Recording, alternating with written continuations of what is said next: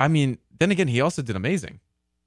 Is Raymond aware of the MDM situation? I'm aware slightly because obviously I was tagged in it. I was tagged, guys, on Twitter. You guys probably saw. I stay away from drama with like 1,000-year like foot pole.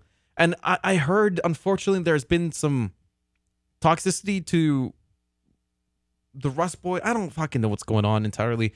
I just listen.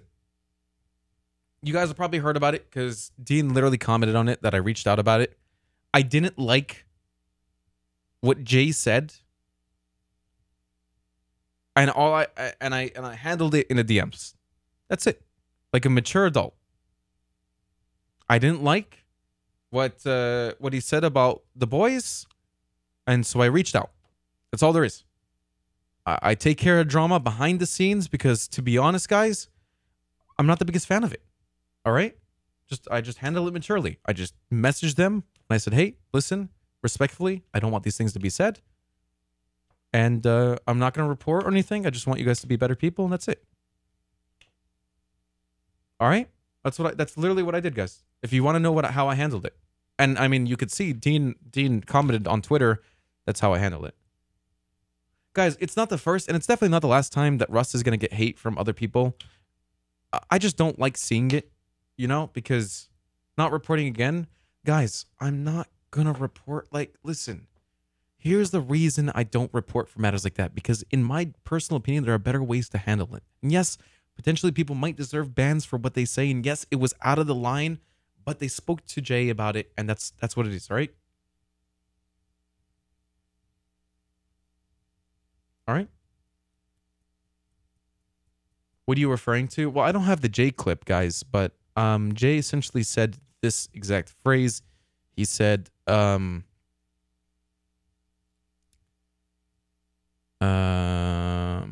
these are the kind of weirdos that make me not want to RP anymore about Rust. That's exactly verbatim what he had said. And I reached out and I said, hey, listen, I don't want to hear statements like that.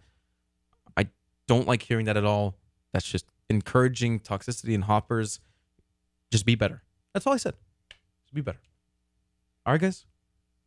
And to the people that are saying, but nothing changes if no one gets punished, that's not entirely true. Because here's the thing. If you can have a formal talk about things, things will get better. I mean, you got to think about like this, guys.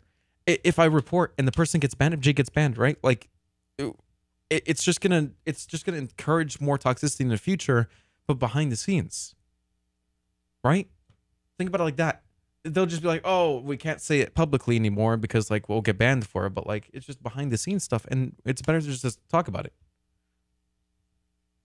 I mean, like, here's what I'm gonna say, guys. If it happens again, if comments like that, like an OSC rant happens again, I will reach out about it, okay? That's all there is. Help change people's minds for the better. Don't just get them banned and then make them hate you even more. That's the way I live life, all right, guys? All right, anyway, moving on. I hope that clears up everything, guys.